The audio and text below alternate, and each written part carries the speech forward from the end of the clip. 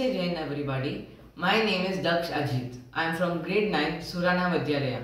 Today I am going to talk about the untapped power to use lightning as a source of electricity.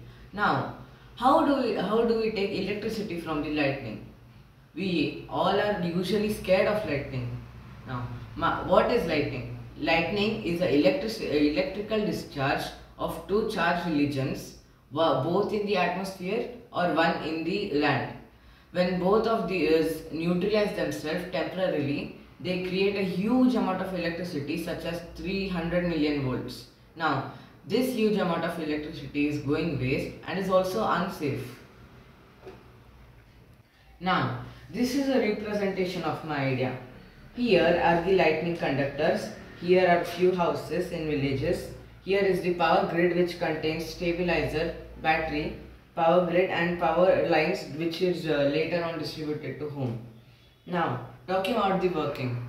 When lightning strikes at these lightning rods, the huge amount of electricity hit on it will later on get passed through these power lines. These power lines they further connect to a power grid. Inside a power grid there is a stabilizer which stabilizes the huge amount of electricity into balanced and safe form.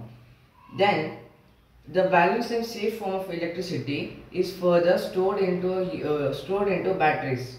The batteries then further distribute the electricity to the homes, which you can see.